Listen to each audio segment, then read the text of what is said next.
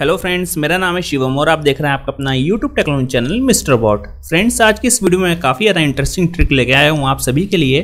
Friends, गर्मी का time चल रहा है और आप ये देखते हैं कि आपके कंप्यूटर जो है काफ़ी ज़्यादा हीट करने लगता है। सीपीयू का फ़ैन जो है काफ़ी ज़्यादा स्पीड में चलता है और गर्म हवा जो है फेंकने लगता है।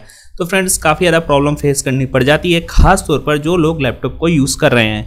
डेस्कटॉप यूज़र को इतनी ज़्यादा प्रॉब्लम फेस नहीं करनी पड़ती, लेकिन जो लोग लैपटॉप को यूज़ कर रहे हैं उनको काफ़ी ज़्यादा प्रॉब्लम फेस करनी पड़ जाती है। तो ऐसे टाइम पे इस प्रॉब्लम को कैसे फिक्स करना है आज हम इस वीडियो में जानेंगे। फ्रेंड्स, वीडियो में आगे जाने से पहले अगर आपने अभी तक मिस्टर बॉट चैनल को सब्सक्राइब नहीं किया तो प्लीज़ चैनल को सब्सक्राइब कर लीजिए और साथ में नोटिफिकेशन वाले बेल आइकन को प्रेस कर दीजिए, जिससे आने वाली सभी वीडियोज़ की नोटिफिकेशन आप सभी को सही टाइम पर मिल जाए। तो चलिए दोस्तों, वीडियो को स्टार्ट करते हैं। सबसे पहले आपको विंडोज़ में सर्च करना है पावर ऑप्शंस। ठीक है, जैसे आप इस ऑप्शन को क्लिक करेंगे ये कंट्रोल पैनल के अंदर देखने को मिलता है, तो आपके सामने ये विंडो ओपन हो जाएगी। यहाँ पे आपको क्या करना है, एक सूटेबल पावर प्लान को क्रिएट करना है। इस पावर प्लान को कैसे क्रिएट करना है इसका लिंक मैंने नीचे डिस्क्रिप्शन में दिया हुआ है, आप उस लिंक पे क्लिक करके वीडियो को देख सकते हैं कैसे आपको पावर प्लान को क्रिएट करना है। पावर प्लान क्रिएट करने के बाद अब आप सभी को सबसे पहले ये चेक करना है कि आपके सिस्टम में आपको टेक्स्ट बार पे जाना है और यहाँ पे देखना है परफॉर्मेंस में आपके कंप्यूटर में वर्चुअलाइजेशन जो है इनेबल है या डिसेबल। अगर यहाँ पे आपको पहले से इनेबल देखने को मिलती है तो फ्रेंड्स अच्छी बात है। अगर आपको ये डिसेबल देखने को मिलता है ये ऑप्शन, तो आप बायो सेटिंग्स में जाके इसको इनेबल कर सकते हैं। वहाँ पे आपको वर्चुअलाइजेशन टेक्नोलॉजी देखने को मिलेगा इनेबल और डिसेबल, तो उसे आपको इनेबल कर देना है। इनेबल करने के बाद अब आपको जाना है सिस्टम प्रॉपर्टीज़ के अंदर। जैसे ही आप सिस्टम प्रॉपर्टीज़ के अंदर आएंगे तो यहाँ पे आपको कुछ चीज़ों को वेरीफाई करना है। आपके कंप्यूटर में मिनिमम रैम 4 GB होनी चाहिए।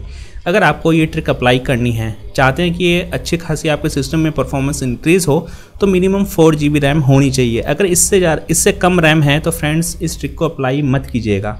ठीक है, और आपको ये भी देखना है कि आपके सिस्टम का जो प्रोसेसर है वो सेकेंड लेवल की एड्रेस ट्रांसलेशन जो है सपोर्ट करता है या नहीं।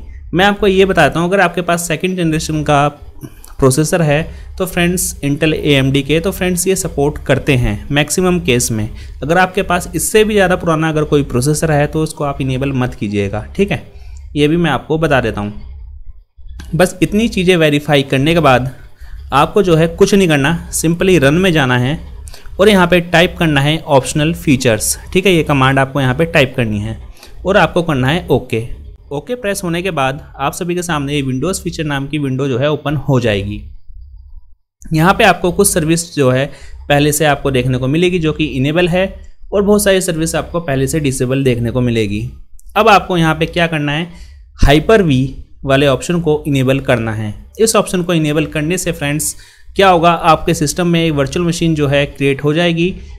लेकिन फ्रेंड्स, हमें वर्चुअल मशीन यूज़ नहीं करना है। फ्रेंड्स, ये वही फीचर है जो हम वर्चुअल मशीन्स में यूज़ करते हैं। ठीक है, बहुत सारे ऑपरेटिंग सिस्टम्स अगर आपको अपने सिस्टम में सिंगल OS में यूज़ करना है, ठीक है, तो आप इसे यूज़ कर सकते हैं। इसके बारे में मैं स्पेशल एक अलग से वीडियो बना दूंगा कि इसका स्पेशल पर्पस क्या है इस सर्विस का इनेबल करने का। लेकिन फिलहाल आपको इस सर्विस को इनेबल कर देना है।